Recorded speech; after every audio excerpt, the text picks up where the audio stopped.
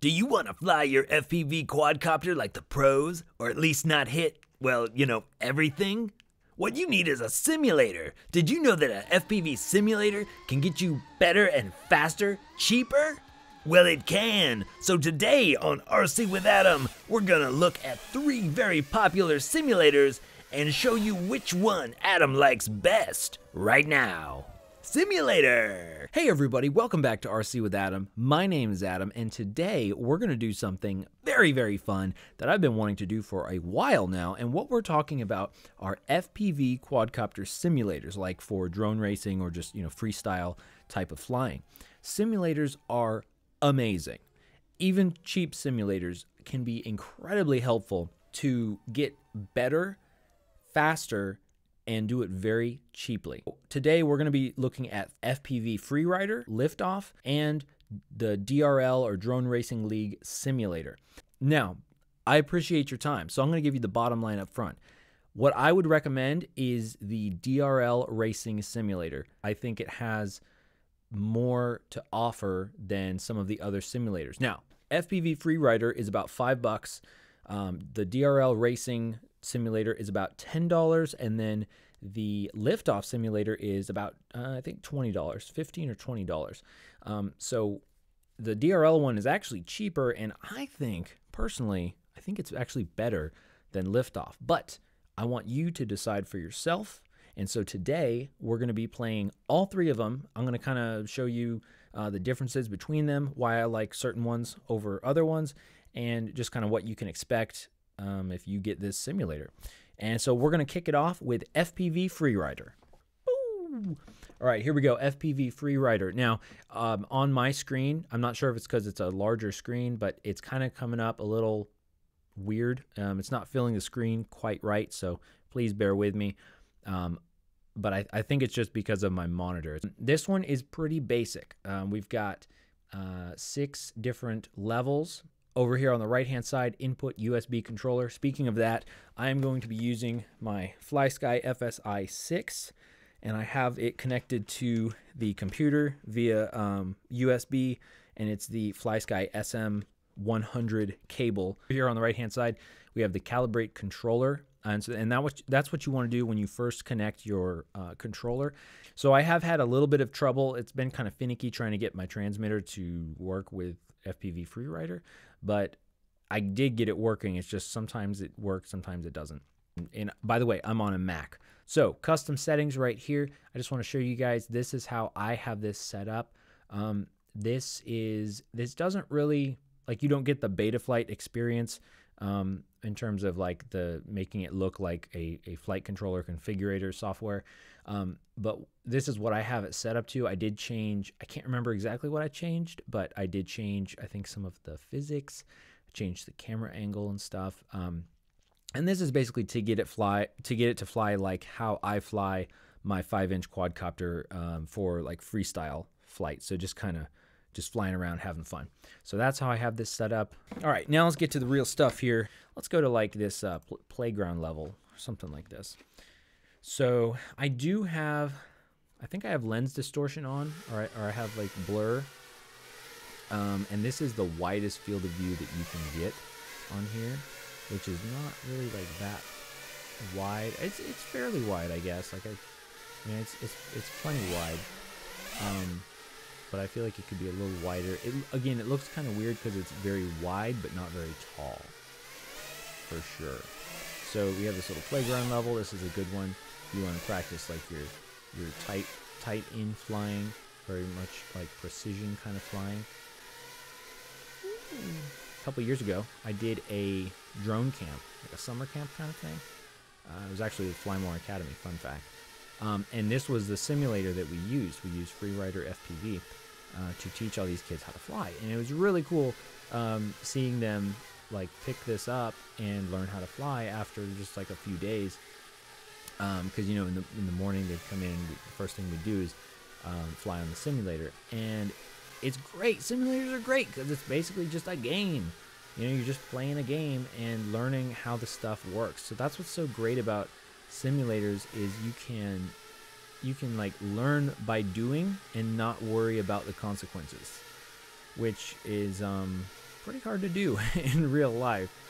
You know, I mean, sometimes you just have to learn by doing, and you just deal with the consequences. But it's nice if you can do it cheaply and safely and all that sort of stuff. So that's what we've got going on. Let's go to one more level here. Let's go to the island. I think this is like kind of a larger level. Yeah. So anyway, it's not like exactly like real life, but it's pretty good. Like for $5, you can absolutely learn how to fly on this simulator and get skills, and it will translate to the real world. So I really like that. You know, you're limited with your graphics and your physics like that. Like I just tapped that thing, and then I just tapped that pole, and then it was just like, whoop, you're done, man. But if you tweak around with the settings, you can get it to fly pretty well, and you can get it to really be a good like simulator to simulate how your quadcopter flies. Oh, I thought I was able to fly. Wow. And here we have Liftoff. Now, Liftoff, I've been playing Liftoff for several years now. I heard about it from Flight Test. It is good. Okay, that's really what I've used to really get a lot better. But the physics and stuff just seem a little weird. But anyway, I'll show you what I'm talking about here. So usually what I do, honestly, I've never done the multiplayer thing. You got all the options for your game graphics, audio, controls. And the reason why I mention that is because for the controls, you're going to want to set up your controller and calibrate it. And then for the graphics, you may want to really turn the graphics down. Like, what do I have?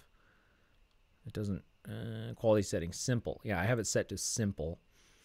But you might, you know, depending on what your computer can handle, you might want it set to fast or fastest. In fact, let me set mine to fast because I don't really care about graphics very much, but I will say that if you are into graphics, Liftoff does have some pretty good graphics, and they do have some pretty cool levels as well. I have used Liftoff pretty much exclusively for freestyle flying, and so pretty much what I'll do is just click on free flight right here, and we'll check out the racing thing in a bit, but from what I've seen of it, unless I'm doing it wrong, just really don't like it. It's just very strange. Let's go to one of their newer levels. They do have several of these levels. They have Joshua Bardwell's Yard. So, you know, I mean, that's pretty cool. They have Bando City, Russian Woodpecker. That's their newest level. Bando City. I actually like Bando City. We're going to go to Bando City Vault. Let's start here. We'll start here. And so obviously I think you can tell already that you're going to get a lot better graphics and a whole lot more game with Liftoff than FPV Freerider. For example, here we actually have the static on the screen, and we have this OSD overlay, very realistic.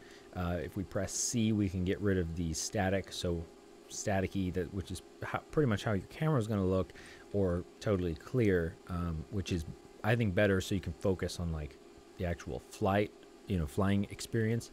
But perhaps in some cases for practicing, you would want to use the static. What else? Let's see. If we look at the view, we can kind of change the view of the quadcopter here. And let me see. I'm not sure if this is really going to matter, but this, yeah. So, okay. Yeah. So if we go into the flight controller settings here, you can see it says Betaflight right there, inspired by Betaflight. We have this kind of setup here, and I don't really think it does, it does change stuff, but honestly, I haven't really noticed like a whole lot. I mean, definitely the rates and the super rates and max and RC Expo. Here's a really big thing, and this is the same with FPV Freerider actually.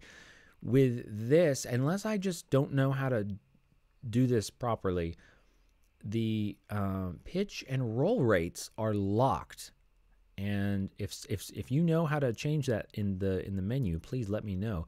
But if you change the pitch and roll rates, they will change together. That's a problem, because I rarely want my pitch and roll to be the same rates. Now you can change the super rates, which is basically the end of stick travel. So as you get towards the end, you know, either extreme, either end point of your stick, you can get, you know, a lot more or a lot less travel. Usually everybody wants a lot more travel, so you can do a quick flip if you move your stick all the way over. And then RC Expo also locked. So what's up with that? Liftoff. Spoiler alert, DRL doesn't have that problem, so that's why I like DRL. Anyway, so these are the rates that I have here. Wow, these are what is going on with these rates? These are pretty horrible rates. I'm gonna need to give this like a lot more expo because I was just flying it around and it felt really weird. So let's do this actually. Well, all right, let's do like 50% expo. Let's do 20% expo, and then I think we should turn these down to like 90, but then give them a little bit of superness. So for roll, let's go up to like, I don't know, 220. So another thing about making these adjustments like I am here to the flight controller, basically the sensitivity and the roll rate and pitch rate and yaw rate, this really doesn't reflect real life very well, and it doesn't really reflect Betaflight very well. Betaflight is the flight configurator software that you use to change these settings on your quadcopter in real life. And so these, like, I can't take these settings and these rates and then apply them to my quadcopter. It just doesn't work, even though you're supposed to be able to have, like, you know, basically the same setup. I mean, you can change propellers and battery types and camera types and all this other stuff and change the weight of the quadcopter, but I'm not really sure if it makes that much of a difference. Anyway, all right, let's do some flying here. Let's see how these rates work for me. Oh my gosh. Oh my, whoa, this is very, very different. But I'm getting used to it. Now, I've been flying like a different quadcopter lately, so this is feels very, very different. But anyway, here we go. So look at this flight experience. Definitely a lot more than FPV Freerider, like a lot. And these are like some of the worst graphics settings that I have on here. But you can really, you know, I mean, it's the same kind of principle. It behaves enough like real life, and you can have these real life scenarios and settings and really use it to simulate like you're flying in real life, and it can really work really well. Look at that. Very cool. I'm not sure what my camera angle is at. Let's see what my camera angle is at. Oh, 26 degrees. So that's pretty low. So let's put it up to like 45 degrees. That could also be why this quadcopter feels so weird. So now we have a higher camera tilt angle, which means we can fly faster while looking straight ahead. Oh man, I just hit that. Let me put the camera angle down a little bit too, so we're not blazing fast here. So the physics are good in this, but and like they're better than FPV Freerider. Look at that.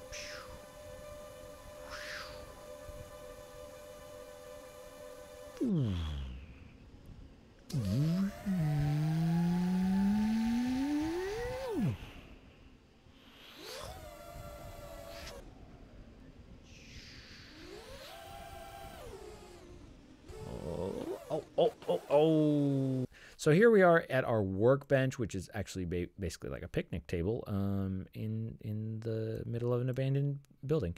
And so you can change all kinds of stuff. So it is very cool. Like it's very, very cool. Look at all these different props that you can have.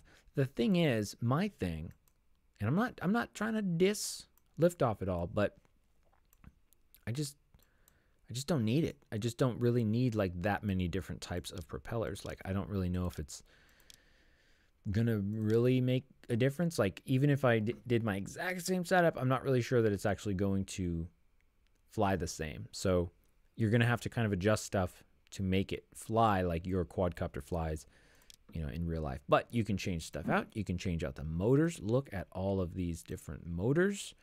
Wow. I mean, look at those graphics though. Like what? Like that's some photorealistic stuff right there. Rotor Riot CL1. Look at that frame. So normally I do freestyle. Let's try doing a race. There we go. That's a bit better. Oh, much better. Okay. All right. See, ooh. See how I just like slid through that turn? I feel like, oh, it's just, it feels so slippery. The quadcopter feels slippery in the air. Is how it feels. And like I said, maybe that's just me, but that's how it feels for me. And like it's really hard to like control. Like it doesn't feel as locked in as a quadcopter feels in real life. It's just it's very difficult to control. Yeah, so personally, all right, let's try this race one more time. Here we go. I'm gonna give it my best shot, and I will try. I'm gonna not go too fast to try and actually do this. Oh, see right there, it's just, oh, it's like, what do I have to do? And then the other thing, I know it sounds like I'm complaining a lot, and I kind of am, because it just, for me, it does not fly like how my quadcopter flies in real life, or any of the quadcopters that I've flown. Just not quite.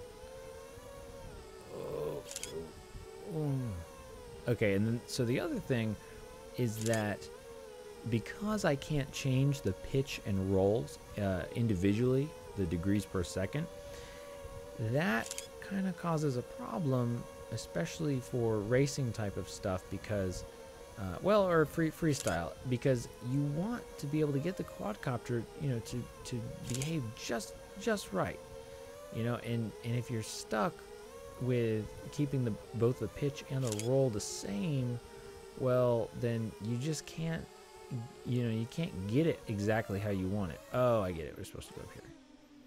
Okay, and now what? I really wish they would tell me, like, what was going on. See, okay, so that's another aspect for the racing thing. I need to get back. How do I get back up? Oh, it just stopped. I just crashed. I lost the race. I think we've seen enough of Liftoff. It is a good simulator. You can learn to fly. The graphics are pretty cool. You can do some really cool stuff. But there is one that I think is even better, and that is the DRL Racing Simulator. And we're going to check that out right now.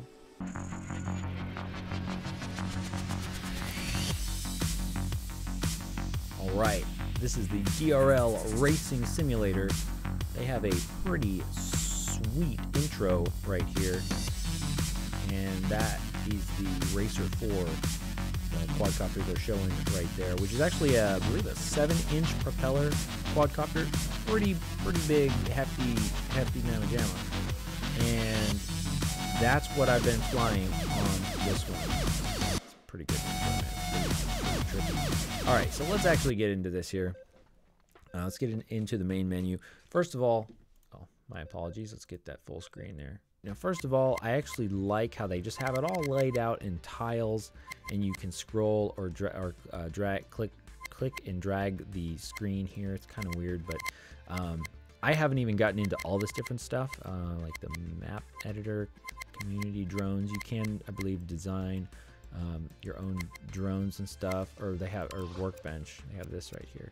Yeah, so I actually haven't messed around with that, because again, I don't really care a whole lot about having a quadcopter have a specific type of propeller, aside from just that it's fun.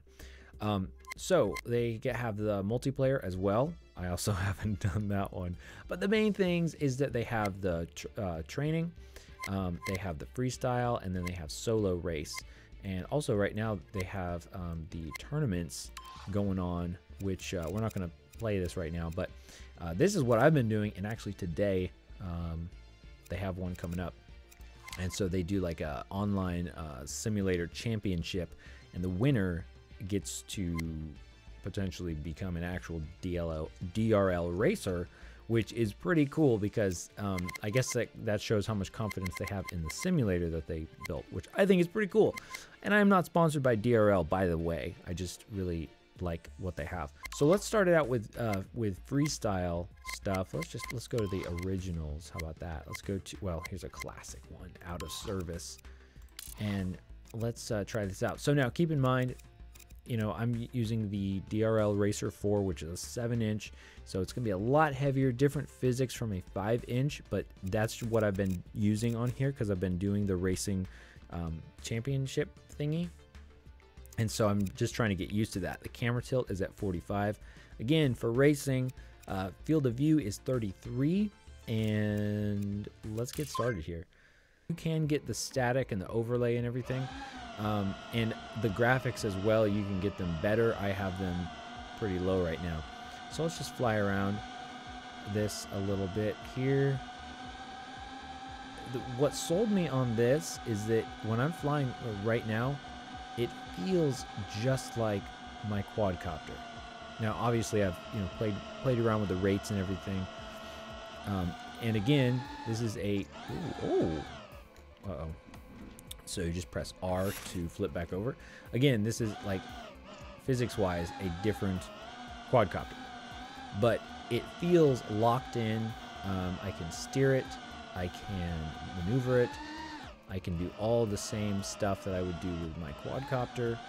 So it just feels really good. It's kind of hard to describe. But anyway, so you have these really big levels. I mean, this is like a massive level. Like, let's go over here. I'm just gonna go full bore.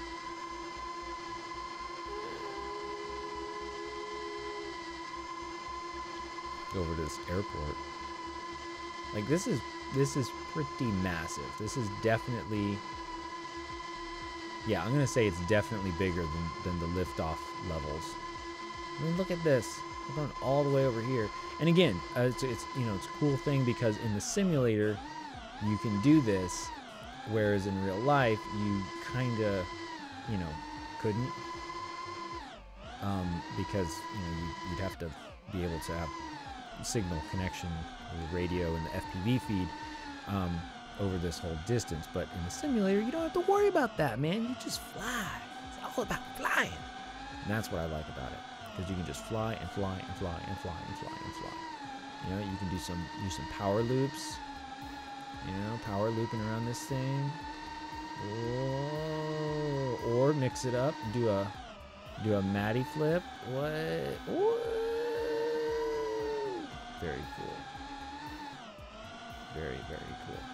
So whatever kind of style of flying you like, you can totally do. And again, we're just doing freestyle, fun stuff right here. Man, like, just look at all this crazy, man. It's so crazy. There's a level right here. Ooh. Getting a little clips right there, close to the ground.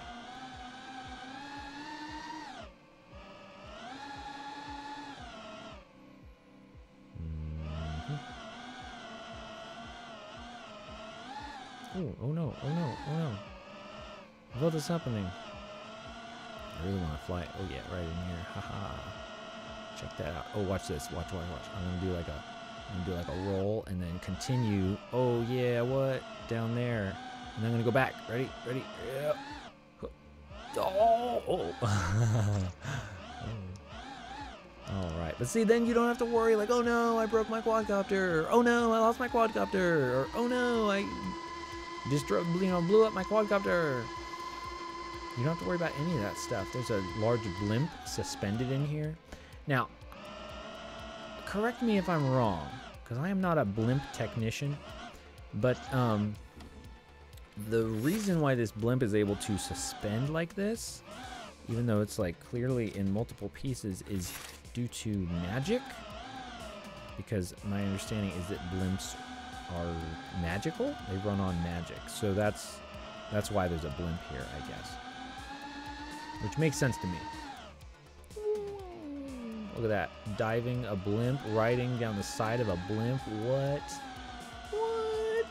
Backwards. Johnny FPV style. Oh, what? This is so much fun. Oh my gosh. But Well, I was about to say it gets old eventually, but it doesn't really get old eventually. But they have a lot of other levels as well.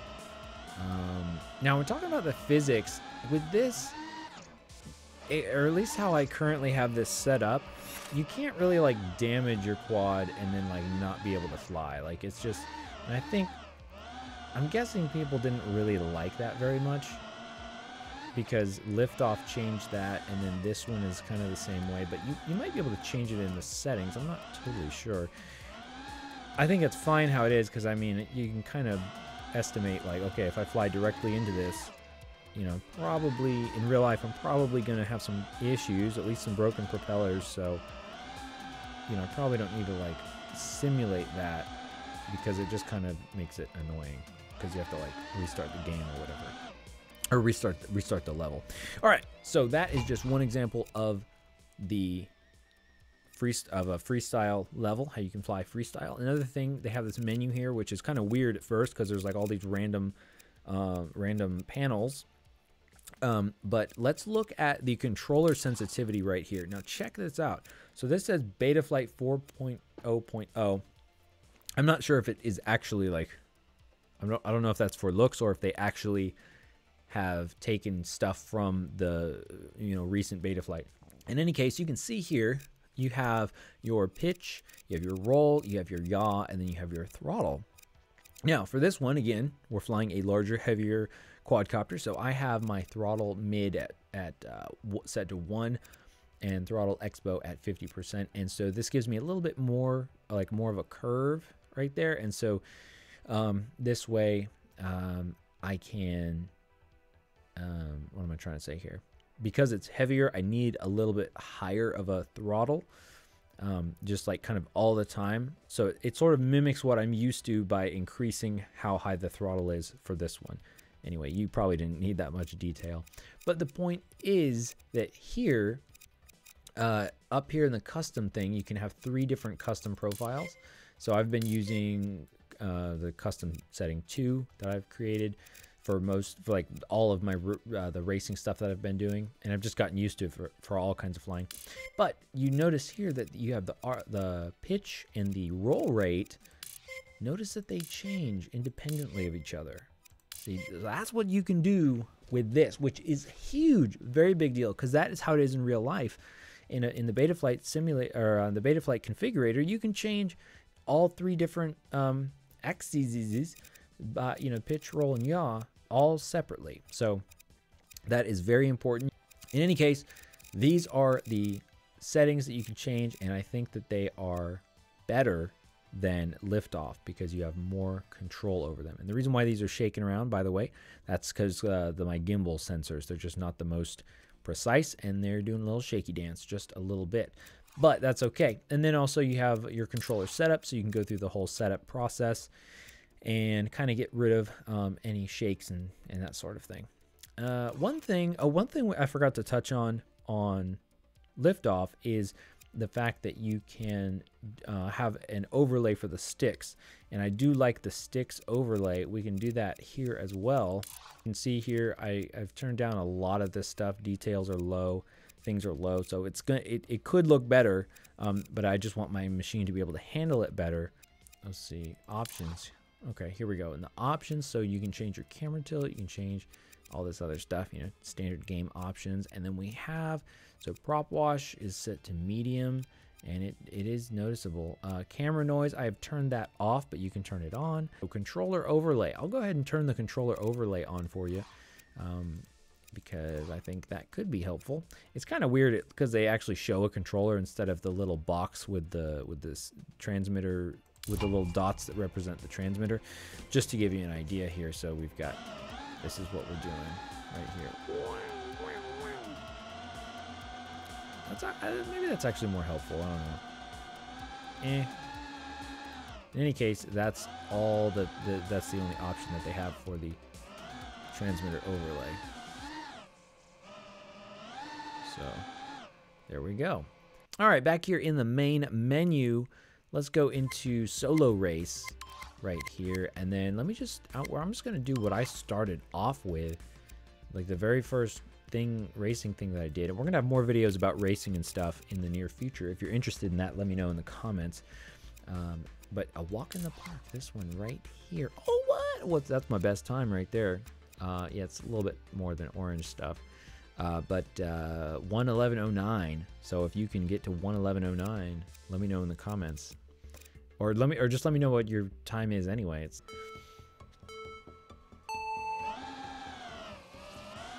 and I'm a little rusty because I because I haven't played this in a little while here. But see, you notice how the we have these cones on the ground like in real life. Oh no, I didn't even go through it. But we have these cones on the ground, and then we have the diamond that says, hey, this is where you need to go. And then we have this red blur, which I like because it's saying go through here, and then it tells you where to go afterwards. I mean, of course, once you do the track, you just learn the track, but I find this very helpful. Obviously, this is a very small track, and you know, it's not a big deal to figure out where you're going.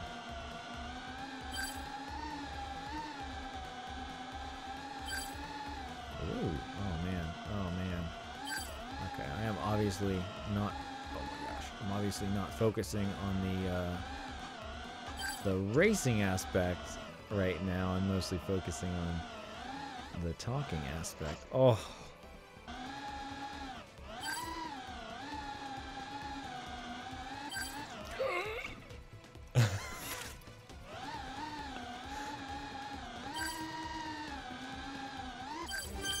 Oh man, oh, it's so intense when you're like trying to, how to do. Oh, didn't beat my fastest time. Well, that's fine. I haven't been practicing much. Oh man, what a rush. This time, let's change our quadcopters. So these are the different selections of quadcopters you can try. I have not tried them all, but you've got like 3-inch. 4-inch class, and again, click and drag to go through this. 5-inch class, 6-inch class, and then 7-inch class, which is the DRL Racer 4. Okay, so let's grab like the Rotor Riot CL1. So we're flying around the Rotor Riot CL1 frame, 5-inch quadcopter as opposed to the 7-inch DRL Racer 4, and you know, it feels, I do notice like it is lighter. It's not like necessarily a racing frame, but it is definitely lighter. It does handle a little bit differently. But I think actually these rates still work pretty well with it. They're maybe a little bit slower than what I would do for freestyle, but you know, honestly, after trying lower rates for racing, it really makes me think like for the kind of freestyle stuff that I want to be doing, which is like more kind of slow, smooth stuff, I'm thinking about definitely lowering my standard freestyle rates. I think with these particular rates, if I was going to do freestyle, I would want a little bit more expo, get them a little bit mushier actually, because precision is not necessarily as important to me for freestyle as having like nice smooth movements, and you know, mostly being able to you know, control the quad right where I want to go. So not as much technical stuff, more smooth kind of flying, you know, sort of something like that. Whoa. Well, there you have it, folks. Those are 3 popular simulator options, and my personal favorite is the DRL Racing Simulator. The question I have is, what's your favorite simulator? Let me know in the comments below. I hope this was helpful to you. If it was, let me know also. Very cool. Thanks for watching, everybody. I appreciate you. I appreciate your time. If you like what you see and you want to see more, hit that subscribe button. Thanks for watching, and I will see you again very soon.